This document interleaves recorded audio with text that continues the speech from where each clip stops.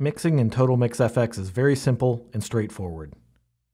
The mixer allows you to combine input signal with the playback from software and monitor the audio with no added latency. Let's look at the presets first. Go to the Options menu and hover on Reset Mix. The first option, Straight Playback Mix to Main Out, will send all playback channels to their respective outputs and mix all playback channels to the main out. The next option, Straight Playback, is a direct one-to-one routing of playback channels to the respective outputs. Playback channels are not mixed together. We'll use Straight Playback for this demonstration.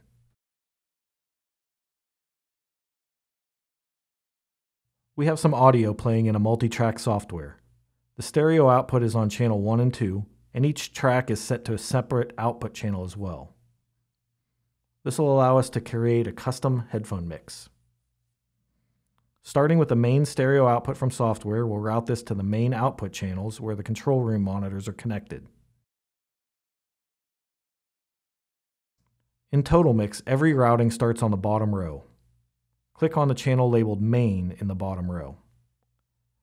When this is selected, all the faders in the input row and playback row show the current routing for the main output.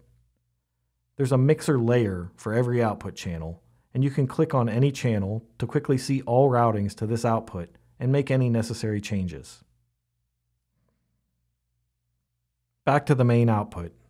Click on the channel strip, then pull up faders for any signal you want to route to this output. Here, we just want playback channels 1 and 2. Now, to create the headphone mix, click on the Phones 1 channel. In the middle row, rather than sending that stereo output from your DAW to the phones, we'll route the individual tracks and create a custom mix for the talent. With phones selected in the bottom row, move to the middle row and pull up faders for the tracks. You can click the Q button on Phones 1 so you can hear the mix you're creating for phones. If you want to copy this mix to another output, just right-click, select Copy Mix, and then on the new channel, select Paste Mix. The main idea of TotalMix is to allow you to monitor input signal with no latency, so we can now mix in the live input signal with the existing tracks. Make sure you still have the correct output target selected in the bottom row, then pull up the input fader. If the musician needs more me in the mix, you can adjust the balance between the input and playback by pulling up the input faders and pulling down the playback faders.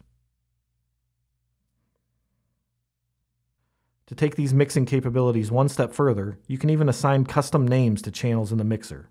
Just double-click the name tag and type in the name.